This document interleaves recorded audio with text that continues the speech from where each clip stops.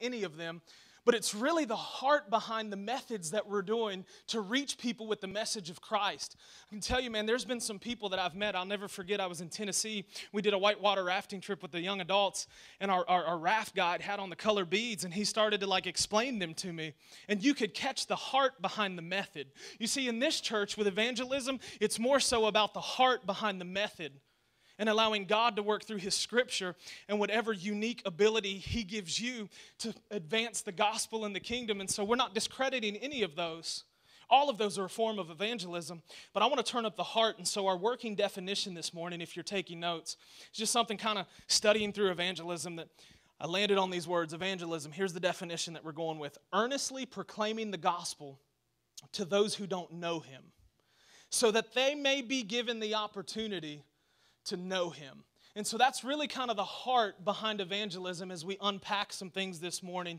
The heart behind evangelism is a heart that longs to see others come to the saving knowledge of Christ. Can I be honest with you? Probably some of the worst maybe publicity that the church gets against it is when someone is proclaiming the gospel with a heart that is not Christ-centered. And so then it becomes an angry mob attacking people that are far from God. And then the press that comes back on that is that all Christians evangelize this way. And what we want to address is the heart.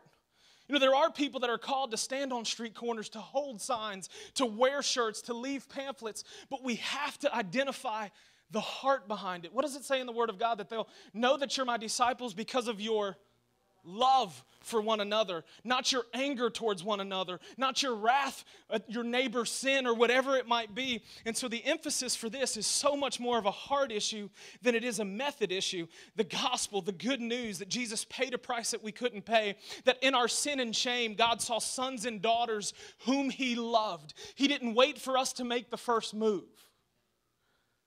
He responded with grace when the move of Genesis 3 was the one that was the fall of man, and His response was love, grace, mercy, forgiveness.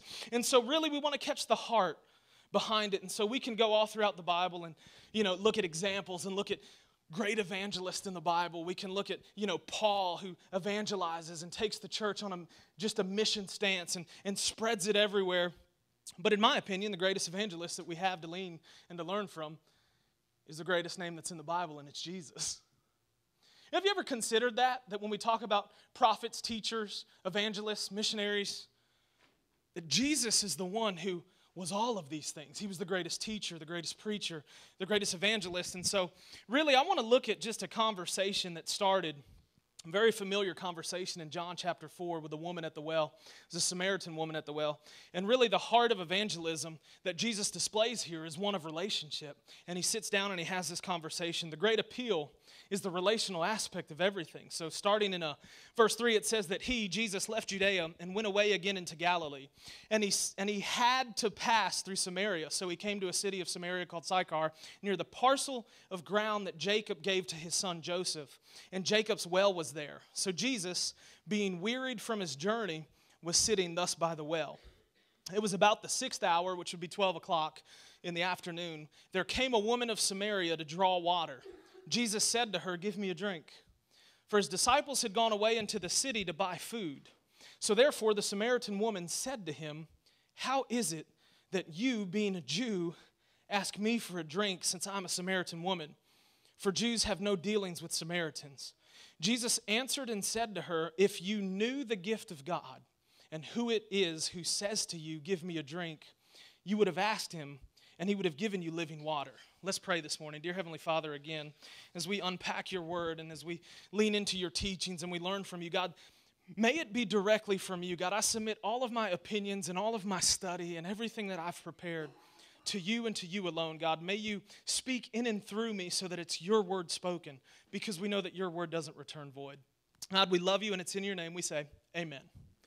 So really, Jesus gives us some principles, and He shows us evangelism in action in a conversation he started with a lady he never should have talked to.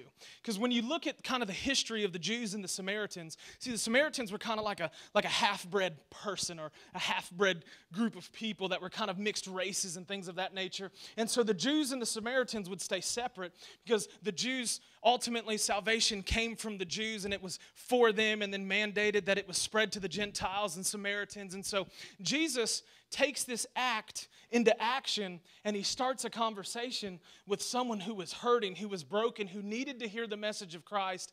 And through his approach, evangelistically reaching out, starting a conversation, and entering into dialogue, this woman comes to discover who she in fact is speaking to. And so I just want to give you a few things that Jesus shows us when it comes to evangelism, and maybe those are some things that we can turn up in our own life as we look for opportunities. So here's the first thing that I pulled from that, is that Jesus shows us that evangelism, that it begins with a burden.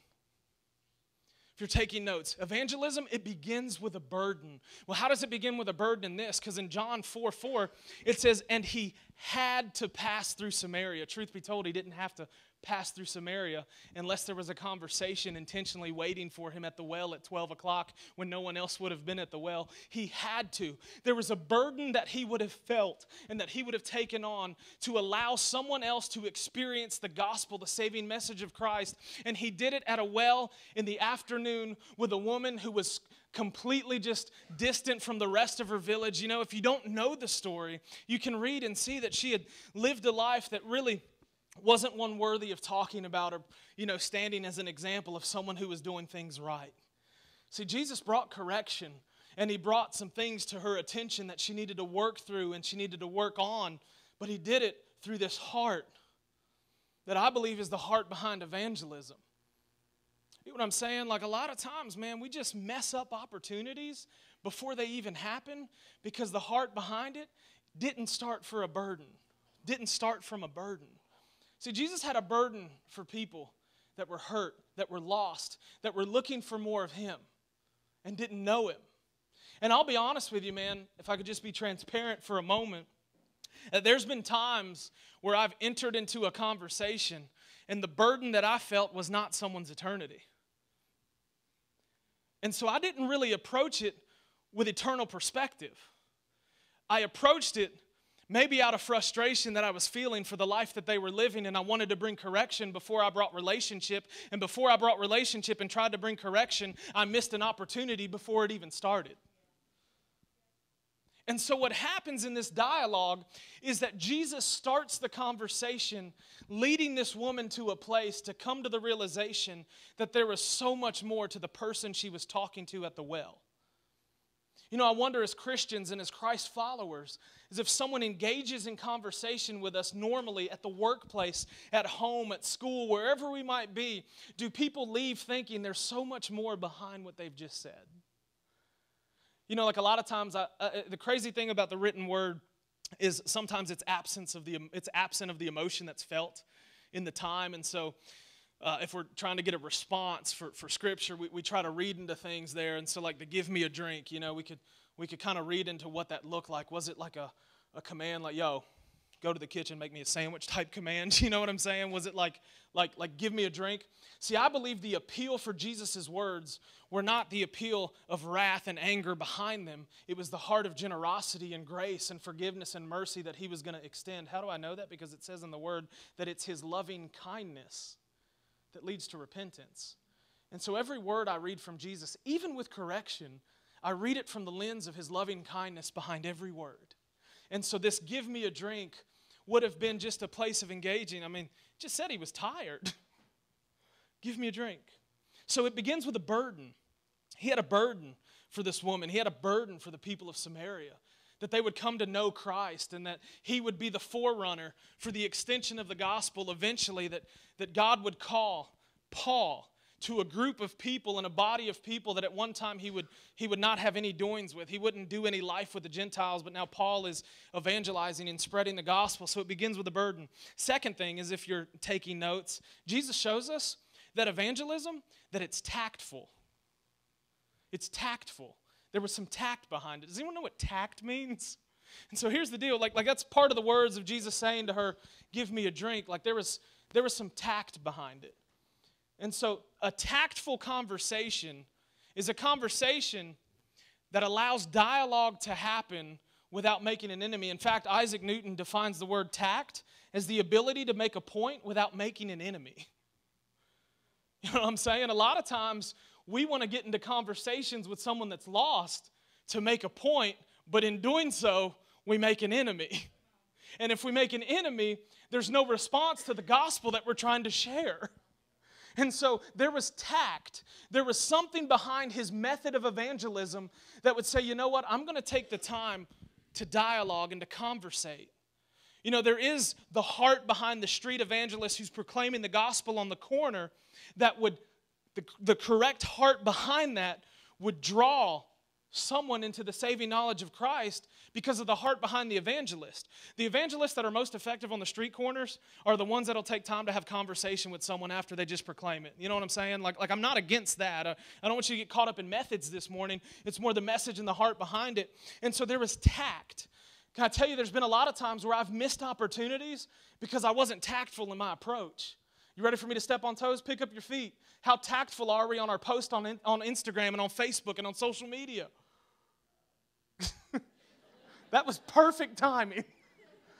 Right? You know what I'm saying? Like, I could just imagine the tactfulness that would be into Jesus' post if he were living now and posting on social media.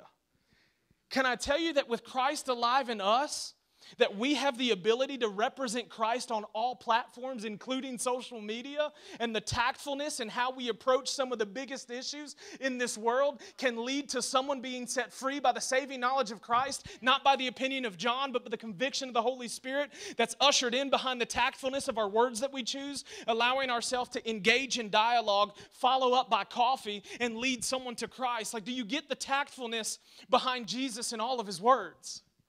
I mean, I was convicted in this because I was like, yo, sometimes, like, I'm the guy that thinks a lot about posts so that I can get the most response. You know what I'm saying? Like, there ain't no tactfulness behind that. That's strategy, baby. Like, I'm just trying to get a response. You know, like, tactfulness is waiting until the game's over before you declare your football team the victor. You know what I'm saying? So I'm silent at the beginning, bro. I ain't saying nothing at the Iron Bowl until it's done. Right? And then tactfulness just flies out the window. But anyways, you know what I'm saying? And so I guess I would say, even evangelistically speaking, that not just the spoken word and dialogue is an evangelistic tool. Truth be told, social media is probably one of the fastest spreading tools that we have. And so why don't we take advantage of the platform instead of destroy it? Man, I can just sit and think about how many people, how many of my friends. See, the investment before social media that we would put into relationships was a lot of time, right? Like, you had to go out of your way to go and spend time with a friend a couple hours down the road. You had to really, like, make those appointments count and stand for something. And so I've had friends, see, like, so I'm a little bit older than Facebook. MySpace came out and was popping, you know what I'm saying? Anyone? MySpace? Hold up, let's take it even further back. AOL Instant Messenger? What? It's when you, like, do your initials and a couple of cool numbers afterwards. And so I say that to say this. I've spent time investing in a lot of friends' lives only for all the investments I've put in to be destroyed by one post in one moment of anger and bitterness from a Christian who was mad at the world. And it completely tore down work that we were putting into our friendships and in our relationships. So can I just say, like, an appeal from me, from my heart to yours, is as a church, a community known as Church at the Crossing, can we be tactful in our posts? Can we commit to that? And I have fun with posts too. I'm not saying, like, tactfulness doesn't take fun out of it. I think we just think that if they're tactful, you can't have a sense of humor. No, you can have a great sense of humor. I mean, Jesus had an awesome sense of humor. And he would just show up and his disciples wouldn't know who he was walking on water, right? Like, to me, that's kind of funny. Like, who's that on the water? Like, Jesus, why'd you do that? Like, come on, man. Why don't you just announce that you're there?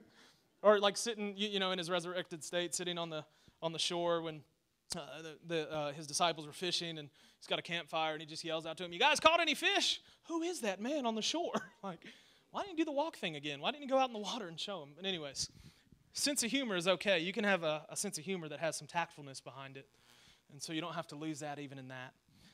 Next thing that Jesus shows us about evangelism is that Jesus is willing to have a conversation. I mean, I would ask you in your approach to trying to reach someone with the saving knowledge of Christ through your testimony and through your experience with Him, are you willing to have a conversation? Not a monologue. This is a monologue right now. I'm speaking to y'all. So I'm using like kind of crowd terms, right? Like people talk. Personal talk is a conversation that allows dialogue to happen where you engage in a conversation with tactfulness in mind. And you can actually sit across the table with someone that, guess what, disagrees with you, and it's okay. Like, it's okay. And we don't have to be so offended that we go on a rant and pick up all of our toys and leave the city we live in because our feelings got hurt. I'm so offended. I need a safe space. I need to go sit in a corner away from everyone. So what I'm saying is, like, are we willing to allow a conversation to happen that potentially would just be a challenge to build a relationship with someone who, at the end of the day, like, needs to see the love of Christ poured out from someone who knows Christ? You know what I'm saying? Like, in that conversation, you're the one who's tactful. Doesn't mean that they are. You're the one that's patient. Doesn't mean that they are. You're the one who exercises an amount of grace and mercy and forgiveness. Doesn't mean that they do. And when we can understand that we approach it with the power of Jesus through the Holy Spirit inside of us, the coolest thing is that you don't even have to speak. He'll speak for you. That's the greatest thing that could ever happen, is that you would silence your own opinion and say, God, when I speak, let it be your heart. When I speak, let it be your voice. When I speak, let them see you. Because I don't want them to fall in love with John. I want them to fall in love with Jesus. And the only way that can happen is if you speak in and through me. And the greatest tool that I have for that is, oh, look at this. It's the Word of God. Like, I can lead them to this. And I can allow God to speak. Why? Because, again, like we've said time and time before, this book lives and it breathes and it speaks. And God's promises in this word are still just as relevant today as they were thousands of years ago. That it's still alive, that it's still speaking. Well, John, how do you know? Because in Genesis it said, then God said, and He created. And last I checked, we're still evolving. We're still here, like revolving. The world is moving and everything's happening. And so He's still speaking. So why don't we just sit down? Have you ever just had the thought to sit down and have conversation, and instead of like our study, just take them straight to the Word? Well, you know, so-and-so says, okay, what does Jesus say? You know, I heard a great scholar, a great theologian, a great proclaimer of the gospel say that one day someone's going to pick up this word, read everything it says, and believe everything in it, and put us all to shame. Because a lot of times we run to the safety of our theological studies in our books, and we leave the source of life. Like, I love great men that went before me and that studied the Word of God with reverence and that would approach it by praying for hours and hours before they would even open up the Word of God. I love the internet that gives me quick access to their study so I don't have to go through millions of books. But at the end of the day, does it line up with what the Word of God says? And I tell you, on just part of discipleship and even evangelism, I feel like I have to say this. Not everyone who proclaims to be a Christian and a preacher preaches the Word of God. And then we have people buying into a false message of hope that never existed because the realization that we were lost and hurting was never found because we never allowed this book to speak. So let it speak before you do. Have some tactfulness behind it. Be willing to have a conversation. Jesus was willing to have that conversation. A dialogue, not a monologue. Here's the deal with conversation. Sometimes the best thing you can do is listen to the hurt that's sitting across the table. I've met with some people, man, that are just hurting. And a lot of it is because of where they're at socially speaking or economically speaking or even like gender speaking or racially speaking, whatever it might be. I've got friends that are hurting. And they just want to be heard in a conversation. And the greatest thing is when they reveal the hurt, we can reveal the healing. See, don't jump to the conclusion before it's never reached. And here's the thing, and I had a conversation with an amazing student this past week, and we talked about discovery and discovering things. And when they discover something, we can teach along the way of their discovery. I was talking with her, and I said, you know, what is the 3 formulas from math last year in school that you learned? You know what she said? I mean, I know there's addition and multiplication, but what are you talking about? I was like, what's the quadratic, I don't, is that called an equation? I don't even, yeah, whatever. I just showed my hands. John, you don't even know math. But it was cool because, the point was, okay, what's your favorite subject? And she said, art. I said, awesome. Who showed you how to draw? She said, well, no one. She said, well, now let me take that back. I had a passion for it, and so I started, and then I started to, find teachers that would help this discovered potential that I found. And I said, look, here's the deal. If it's taught to you, you forget it. If you discover it, you'll die for it. You'll spend the rest of your life in it. And so what I want to do as a pastor is I want to help you discover Jesus and allow teaching to happen along the way. Because a lot of times when we teach without the approach of discovery, they'll forget everything that we say in a conversation. And so to have this dialogue with this student who understood, wow, that's why I love art, because I discovered it. And then I leaned into teaching. We want people to discover Jesus first, come to a church and say, okay, what's my next step? That's the heart of discipleship, right? Someone who gets saved and then is looking for whatever's next. As a church, we're committing to having next steps in place. If you're saved, awesome. Have you ever been water baptized? Because that's a public confession of faith, and we can do that as a church with you. We'd love to celebrate publicly what God did personally and privately, and we'll proclaim the gospel, and the enemy's going to know that he lost when you publicly show your faith. We're good with that. Awesome. Yeah, I've been water baptized. Cool. Are you in are you studying the Word of God? Have you jumped into the Bible? Have you, what do you know? Have you started in Matthew? Have you started in John? Have you started in Romans? Where are you in the Bible? Oh, I just read this book, that book. Okay, put all those aside. Start in the Word of God. And then let's discover together. Get what I'm saying? It's the heart behind it. And so there's a burden that starts with it. There's tactfulness. Then he's willing to have a conversation. And finally, and I'm closing right here, is that Jesus shows us that evangelism, it gives someone the opportunity to experience his grace and forgiveness for the first time. As simple as that sounds, I want you to catch the heart behind it. It gives someone the opportunity to experience his grace and his forgiveness for the first time. If you've been saved for quite some time, do you remember the first time that you experienced that grace? Do you remember the first time that you experienced that forgiveness? Do you remember the first time that you experienced his mercy? That instead of giving us what we deserved, he gave us out of his loving heart and out of a debt that his son paid on a cross. I mean, the truth is he didn't give us what we deserved. He gave us better. Realize that while we were still sinners, Christ died for us. Like I said earlier, man, he made the first move to open up the doors and the windows of forgiveness, to usher in the presence of grace and mercy. Man, I remember when I truly understood forgiveness. So I was a kid that grew up going to church my whole life. I probably got saved 14 times every summer going to summer camp. Sometimes it was to get a book. Sometimes it was one church, man, they gave out cookies and drinks after you got saved, so your boy. They had 4 services. I went to every one. I got saved and ate chocolate chips. But I remember the first moment that I truly understood and appreciated his forgiveness and realized what he did for me.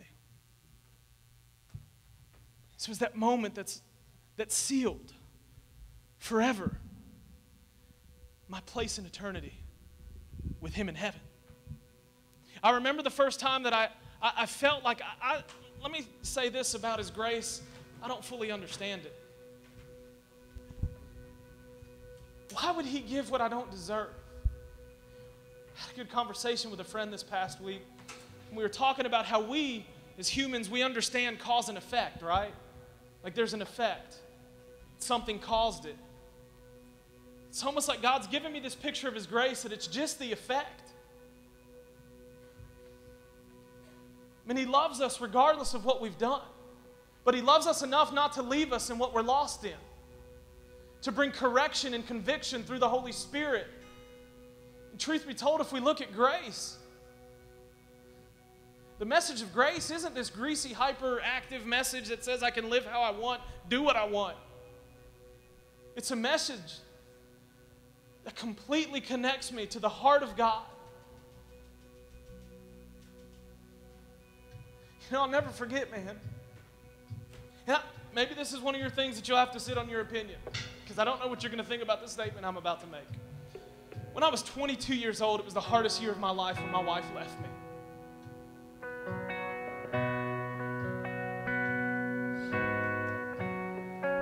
Man, I was so mad at God. So I was like, God, you called me in the ministry. And where I'm serving, because I've walked through this, there's no way I'll ever be on a microphone. There's no way that I would ever proclaim the gospel. So God, you missed the call on my life.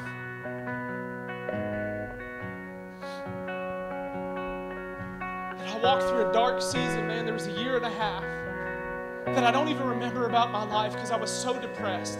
Can I say this? If you've never struggled with depression, you don't know the hurt behind it. If you've never struggled with anxiety, and you look at someone who has, you're trying to make sense of something you've never experienced. Man, people were just telling me all the time, like, yo, John, life goes on, get over it. But in the moment, I just needed someone to show up and have a conversation with me and let me hurt. And I'll never forget, man, I went through this restoration and healing process with my best friends in the world, a guy named Jerry Brown. Half Korean, half black, craziest dude you'll ever meet. You'll eat bulgogi and fried chicken in the same day. Like, it was amazing. It was so much fun. But Jerry was this covered Jonathan broken moment thing that I needed. And he walked me through the hurt and was like, yo, John, like, God's call on your life, it doesn't come with regret. Like, he didn't take that thing back. And so, like, he really kind of just restored joy. And so I experienced forgiveness and restoration in that. And then I moved to Alabama. And November 29th will be 9 years that I've been married to the picture of grace in my life. I'll never forget when I married Brandy. My dad did the ceremony, and he walks in, and he says, John, are you good? I was like, what? No, I'm not good, Dad. I said, Dad, I understand it now. This is the second chance. This is the grace that I never understood until you gave me what I didn't deserve, because I didn't deserve her. She was the one that on paper did everything right. I was the one on paper that did everything wrong. It wouldn't have made sense if not for grace. And so from that day forward, I was like, wow, God, you truly do give second chances. You're the God of second chances, of 300 chances. God, that your grace would draw us into a place that would allow us to live free, because it's the Holy Spirit that convicts. And here's the deal. The aim of evangelism is always eternity. It is always eternity. It's not about in the moment. It's about the moment and eternity. And so when we approach it with the heart of Jesus, Jesus had a conversation with this woman at the well. And he wasn't just okay with her current situation. And he wanted to make sure that the rest of her life would be spent in unbroken fellowship with him. You see, eternity isn't just about getting out of hell and going to heaven. Eternity is about being in an unbroken relationship with Christ. How do we know this? Because the Word of God gives us this amazing picture. We get to eavesdrop on a conversation between Jesus, the Son, and God, the Father. In John 17, there's a prayer. And Jesus says in this prayer, this is eternal life, that they may know you, the only true God, and Jesus Christ, whom you have sent. Did you catch what Jesus said to his Father? He didn't just say, this is eternal life, that they'll be in heaven forever. He said, this is eternal life, that they would know you. And that know, the Greek word there, is an intimate knowledge of Christ. It's a relationship with God that is never broken. That's eternity. That's the picture of salvation here and now, is that we get to be in that relationship here and in eternity. And Jesus tells us this in his prayer, and he gives us this opportunity to be in unbroken relationship with him. Are you thankful that the greatest evangelist named Jesus took time not just for a woman at the well, but for people sitting in Dothan, Alabama this morning? Are you thankful that his grace has always been enough? Are you thankful that it's his mercy and his loving kindness that leads to repentance? And I tell you this, God's really stirred in my heart. Next week, turn up the volume. It was going to be generosity. We can talk about that with Thanksgiving. We're going to turn up the volume on forgiveness and repentance next week. Don't shy away from that one. Bow your heads with me this morning.